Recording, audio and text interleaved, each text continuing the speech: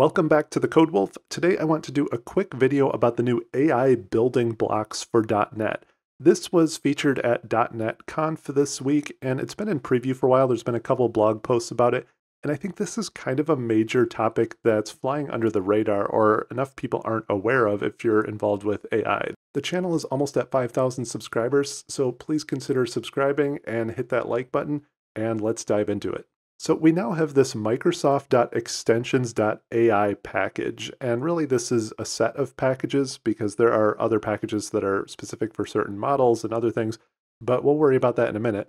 The point here is that this package allows you to code against AI abstractions instead of specific SDKs or implementations in your code.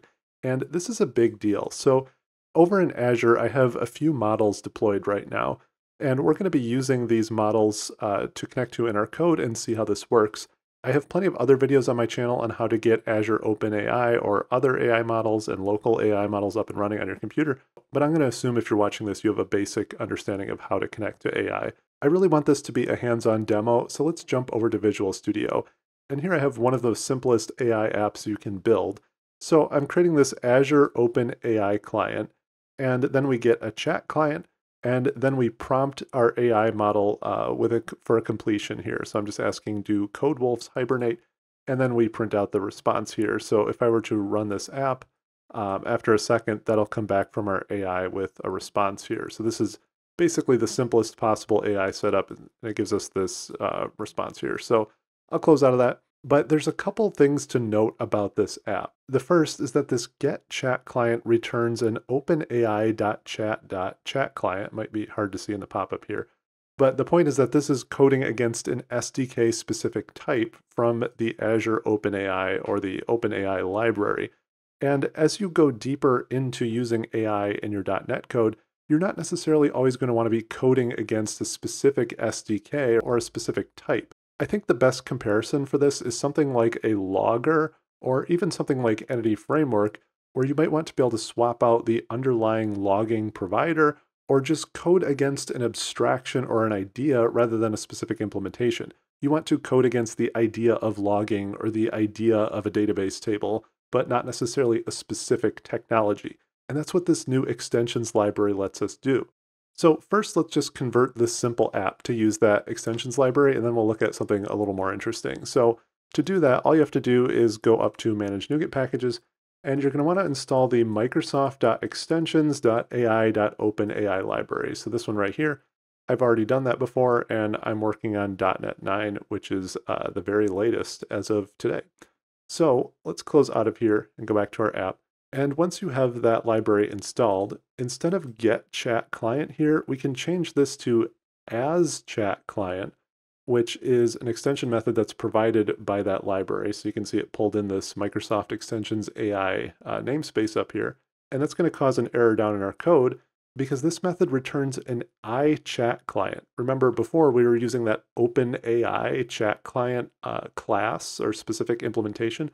But now we just have this general idea of an iChat client. So I can even put that type here so that's a little more clear. And so down here, the iChat client no longer has a complete chat async method, but we can just change this to complete async, which is very similar, and that'll still bring back our completion. And then this response object is also a little bit different. We just have to change this to message. So all in all, pretty similar code here. And if we run the app just to prove that this still works, everything should be fine. So we're connecting to our same AI model. So testing here is our AI model, if that wasn't clear. But we get our response back, and so now we're coding against this abstraction. Now, you might still be wondering, well, what is the big deal here? What's so special about this? We just changed a couple lines of code and our app is the same. Well, that's a great question. So if we go over to our other program, so I have two programs in our solution here, we were just looking at traditional AI, and now let's hop over to Extensions AI. And this might look a little scarier at first, but it's still a simple app. It's just doing a couple extra things. So in this app, we have our same old chat client. And so we're still doing what we were doing before. So we have as chat client that returns our iChat client interface. So no changes there. But now we also have this embedding client. And here you can see where it says as embedding generator. So this is returning an I embedding generator off of our Azure OpenAI client. So now we have this idea of an embedding generator. And this is not tied to a specific type. So up here, again, you can see we have an iChat client and an I embedding generator. And so let's set our extensions project to be the startup here, and then run this new extensions app. And so when this loads, we'll see this huge series of numbers. That's our embedding. If you don't know what an embedding is, basically this is just a numerical representation of the contextual meaning of our question. That isn't really important for this video. I'm just showing different AI capabilities here. But we still have our code wolf response here from our chat client. So this is giving us a little more descriptive answer. And then we have our embedding. So there's two different examples of AI functionality here. The first generating a conversation, and the second is generating an embedding. So we're still coding against abstractions here, so the concept of our chat client and the concept of an embedding generator.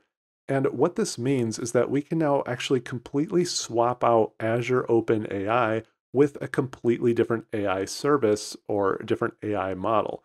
So for example, if I were to just comment this out, so that goes away, and that's going to cause a problem down here because we no longer have a chat client assigned. This is just an interface up here. But then we can uncomment this block of code here, and this is using an Ollama chat client. So Ollama is a local AI model, which I have installed on my computer. So if we open up this other command prompt and I just run Ollama, and again, I have another video on my channel of how to set this up, but that part isn't important right now. What is important is if we do Ollama list, you can see I have a couple different models downloaded here. And one of them is an embedding model. So that's an alternative to our Azure embedding model. And Phi3 Mini is sort of a general purpose generative model. So this is kind of a loose comparison to what we were using for chat. So we have two local models that kind of mirror what we had set up in Azure. But what's really interesting here is if we navigate down into this Ollama chat client, you can see this actually implements iChat client. This is coming from the Microsoft.Extensions.AI library, and it's actually implementing that iChat client directly. And because of that, we can assign it to our existing chat client, and that means its APIs will essentially be the same. So we still have our complete async and generate async methods. So we should be able to get a chat going and generate an embedding without changing any of our actual application code. So the only thing that changes is this line that configures our client. This would be similar to switching out your configuration code for an iLogger or for a different entity framework connection or something like that. Just this concept of configuring an underlying service, but then your code actually works with an abstraction and it doesn't care which one is wired up to it. So if I were to run this again, we should still get a proper response printed out in our console here, even though we're using a different AI service. And it looks like I have an error in my code here. I actually wrote in the wrong model name here. So we actually want this gnomic embed. So I'll just replace this here, and we don't need the latest tag. So small bug there, but let's rerun the app. And now we should see a familiar response printed out from our AI models. So first we have our chat model, and then we have another embedding here. So just to prove this point again, I'll comment this out and then uncomment this, and then I'll run this again. And just by changing the configuration, we still get the same responses back. So we can go back and forth, and we could change this out with another service, such as a standard open AI model that's not running on Azure, or Azure Inference, or whatever supports this Microsoft Extensions AI library. And so in our command prompt there, we do get our response back just like we'd expect. Now, one other thing you might have noticed if you're looking carefully is that this as chat client method, we don't need to use that on Ollama. So why is that? Well, it's because of what we looked at before, which is that Ollama chat client implements that interface directly, but the Azure OpenAI client does not implement that directly. And that's why we have this helper method, which acts as sort of a bridge to implement that interface for us. So if you look at the tooltip here, it actually says returns an iChat client that may be used to converse via the OpenAI client. So for packages or types that don't implement this directly, that's when we have helper extensions to make that happen. And if we look at our NuGet packages, you can see we have two additional packages here. We have one for Ollama and then one for OpenAI. So hopefully this gives you a good idea of kind of where .NET is going with this extensions library. essentially the goal here, I think, is to capture sort of common functionality that you might want regardless of which AI service or model you're using. And then you can just code against that interface or that abstraction in your code. And then later on, you can kind of pick whatever model you want and go from there. So this is kind of turning AI into a mainline service in your .NET apps, just like you would with logging or database access and some of these other kind of standard app setups. AI is becoming so mainstream that .NET needs this kind of built-in support for it like this. So I hope you enjoyed this video. It'll be interesting to see where this goes. Please hit the subscribe and like buttons to support the channel, and I'll see you soon.